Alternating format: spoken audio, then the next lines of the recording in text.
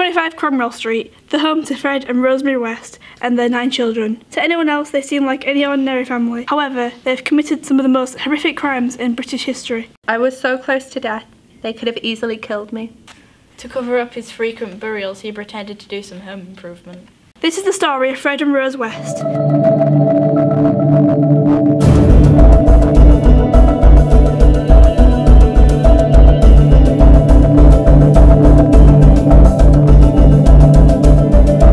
September 29th, 1941, in Muchmarkle, Fred West was born. In his early life, he was described by the neighbours as a bit cheeky and a bit mouthy, but that's how the kids were these days. West was reportedly his mother's favourite child. However, there have been reports that cast a dark shadow on the West family. Some have claimed that West was sexually abused by his mother. Fred never did well in school and dropped out to become a farm labourer. Rosemary West was born on November the 29th, 1953, in Devon. Her household was troubled and abusive. Her father sexually abused Rosemary, as she was not very bright and a bit overweight. When Rosemary was 15, her mother had finally had enough of her father's abuse. She took Rosemary to live with her older daughter and her husband. Rosemary started spending even more time with male companions. Later the same year, Rosemary surprisingly moved back in with her father. Not long afterwards, she met Fred West. While Fred did several stints in jail for theft and failures to pay for his fines for previous offences, Rosemary became pregnant with his child, a girl named Heather. Fred and Rose West were married in Gloucestershire in January 1972, and their second daughter, named May, was born in June of the same year. Because of Rose's temper problems, she often treated her stepdaughters badly.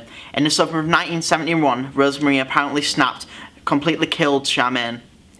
After severing the body's fingers and toes, Fred buried her under the kitchen floor. This was the start of the biggest criminal investigations. In October 1972, Fred and Rosemary West hired a young woman named Caroline Owens to work for them as a nanny for their children.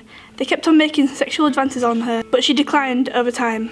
I started helping out with the Wests and their children in October. They picked me up when I was hitchhiking when I was just 17. They seemed like such a lovely couple, and I got along with them both really well. Little did Caroline know what this couple were really like and how she had avoided death. Fred and Rose constantly quizzed me about my sex life, which I found very embarrassing.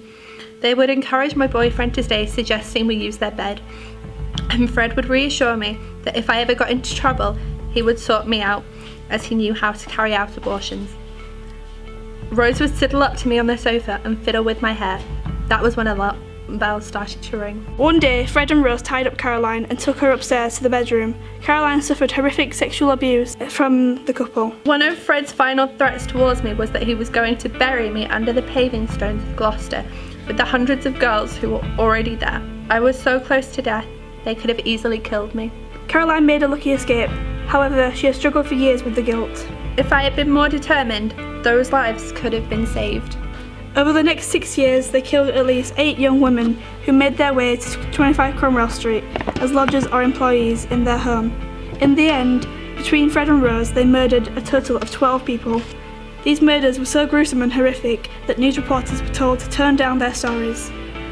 The names of the women that were murdered are Charmaine West, Catherine Bernadette Brina West, Lydia Carol Goff, Carol Ann Cooper, Lucy Catherine Partington, Teresa Singenthaler, Shirley Hubbard, Juniata Marianne Mott, Shirley Ann Robinson, Alison Jane Chambers, Heather Ann West, Anne McFall, and as well as all the 12 confirmed, they believe West also killed a 15-year-old named Mary Bastham in 1968, but to date nobody has been found. Fred disposed of the victims by burying them under the garden. To cover up his frequent burials, he pretended to do some home improvement. In order to afford the supplies he needed, he usually stole and fenced the loot. Even though he was often brought to the police's attention for this reason, his killings went unnoticed. The couple came close to being exposed in 1986 when Heather told her friends about the abuse she had suffered. The Wests were finally exposed in May 1992 when Fred videotaped himself raping one of his daughters. When she told her friends, one of them reported the Wests to the police. The investigating officer, Hazel Savage, had heard of Fred while he was in a relationship with Rena Costello. When another girl was raped by Fred came forward, the police obtained a search warrant. In August, they searched the house for evidence of child abuse. Fred was arrested for rape and sodomy of minor, and Rose was arrested as accomplice. While they were being processed, their younger children were placed in care of the government. While Fred was in custody, Rosemary became very depressed and attempted suicide. She was saved by one of her sons. Unfortunately, the rape case fell as one of the victims backed out of the case. Meanwhile, Savage became increasingly suspicious of the West pasts, the disappearance of Heather and the results of the interviews with the West children, especially that they had been threatened to be buried under the patio like Heather. The task was simplified when Fred confessed to Heather's murder in custody, when human bones started cropping up. Fred confessed to having committed the murders alone in order to protect Rosemary. Soon enough, the bodies of Anne McFall and Charmaine West turned up as well. Seeking to protect herself, Rose cut off all contact with her husband. On December the 13th, 1994, he was charged with a total of 12 murders. On November the 22nd, 1995, Rose was found guilty of 10 murders and sentenced to life in prison, as she will never be released. Though she maintains her innocence, she announced in 2001 that she will not try to appeal her conviction.